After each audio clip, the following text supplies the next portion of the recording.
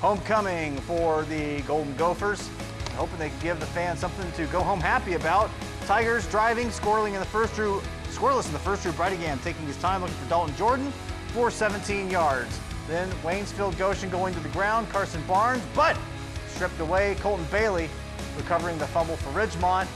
However, not able to make any hay from there. So we move to the Tigers' next drive. Ridgemont decides, I'm just going to keep this one. Gets tripped up, but stays on his feet.